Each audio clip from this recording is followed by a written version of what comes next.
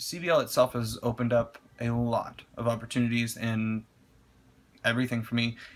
The whole financial thing, like back to that. I mean, it's been nice. People have been really supportive of school and things like that. But I think the emotional is really what hits home. Mm-hmm. Because whenever I didn't have Brianna, like, I was struggling a lot. Like, a lot. And I don't know,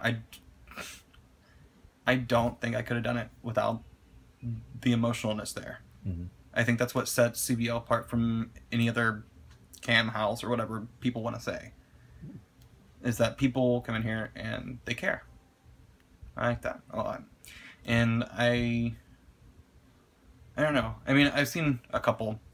Like, I haven't been here super long, but I've been here long enough where I've seen people come in, come out, and I don't know. I wish my experience for a lot of people. Mm-hmm.